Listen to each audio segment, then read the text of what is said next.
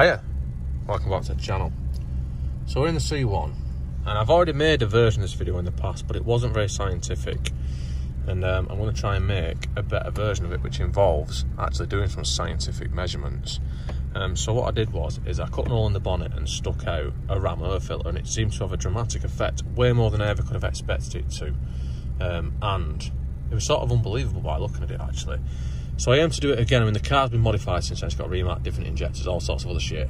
And I want to see if the same air filter makes any difference again.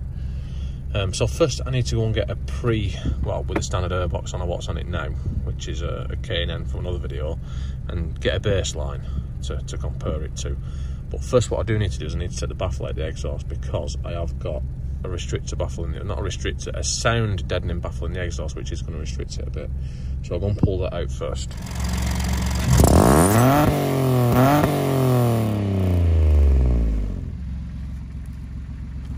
Yes.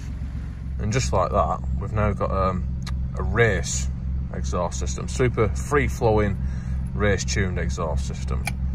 So let's go and see. Well, let's go and see how it is.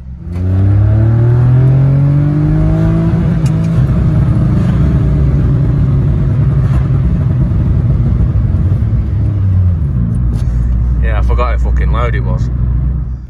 Right, so I'm going to do a quick test on the shitter, a third gear pull. And before I do, I'm going to explain what's what. Obviously, you can see in front of it, we've got a speedo.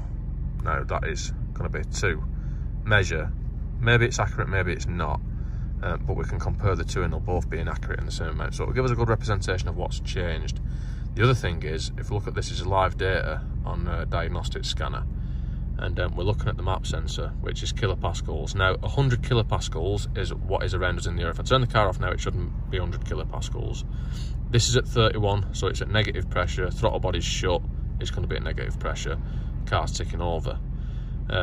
When I'm doing the run, I want that to be as high as possible. With the throttle wide open, the more air that's in there, the higher that is. If it goes above 100 kilopascals, then we've effectively got actual boost.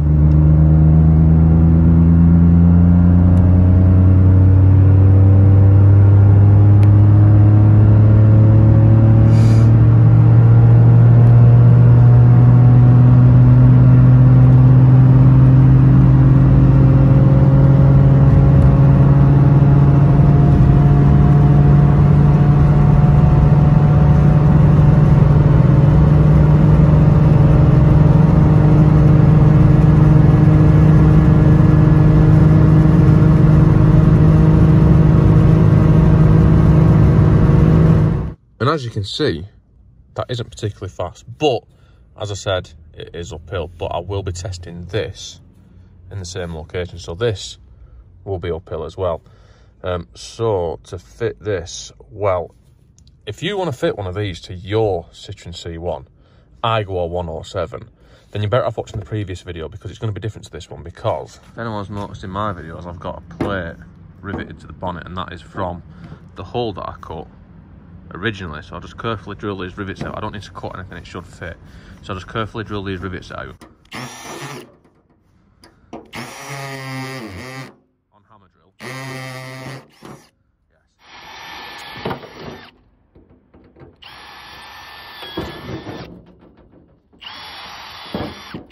That is removed.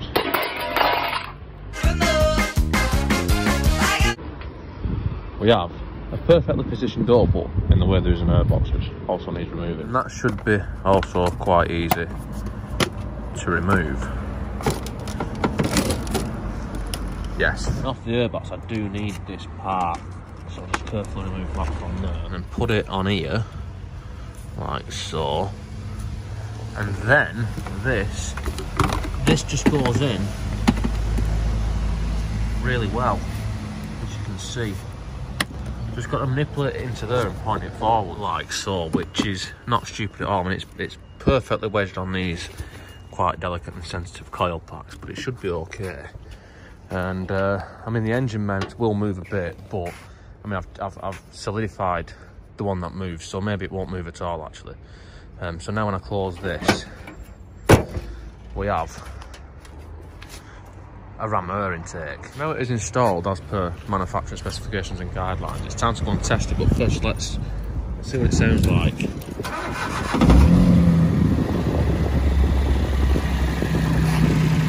Yes.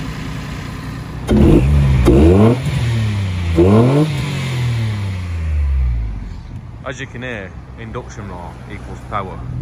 But let's go and find out how much power. Now, I am actually a qualified and calibrated dyno, so I'll be able to tell if it's more powerful or not, even before I put the side-by-sides up, which I will do at the end. But just now, even driving it normal, from like 30 miles an hour, it's got, like, that's third gear, it's just more, it's definitely got more throttle response. There's no, it's not even like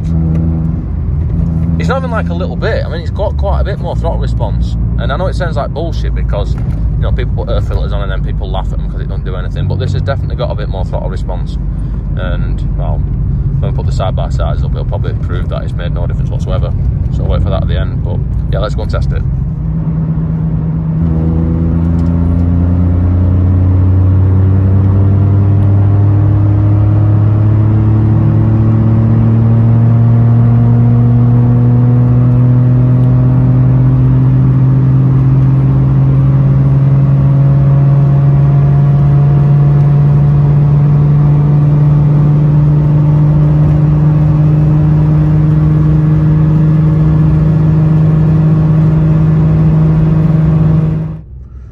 And as you can see, that made loads of difference, or it made it exactly the same. I don't know, not put it side by side yet, I've not looked at it. But what I can say I noticed is that the map was up by about 4 kilopascals, I think it was. So that is an improvement, but we didn't see boost, which I'm quite devastated about. Didn't expect to, but I'm still quite devastated about. Also, my calibrated inbuilt dyno, as I said, I identify as a dyno. So my calibrated inbuilt dyno was saying that it was producing a direct positive correlation between speed and power. And what I noticed is that as the speed went up by 10 miles an hour, I gained 1 horsepower. So by 70 mile an hour, I gained 7 horsepower. By 40 mile an hour, 4 horsepower. You get the picture. So yeah. Anyway, I think that's all for this one. I'm gonna have to put it back because it's not practical having a big oil on it, obviously, especially not where it rains. Most of the time when it's not raining, it's fucking snowing or something. So I'm gonna have to fix that, but I already showed a video doing that, so I won't show that.